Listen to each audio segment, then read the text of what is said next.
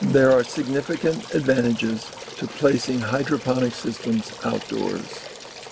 Here, the stevia returns with the first warmth of February.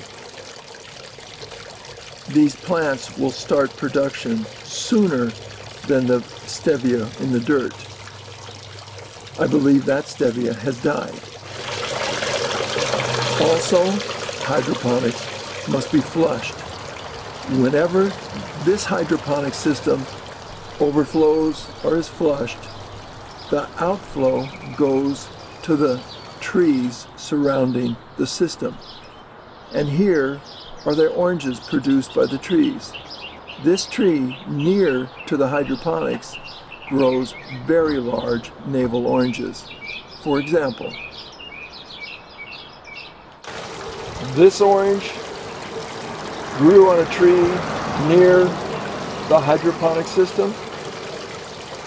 When I flushed the system, this tree received the wastewater from the hydroponic system.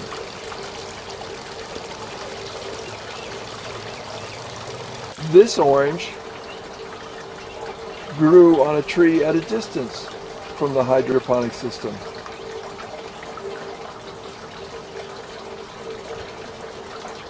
With the hydroponic outflow, without the hydroponic outflow.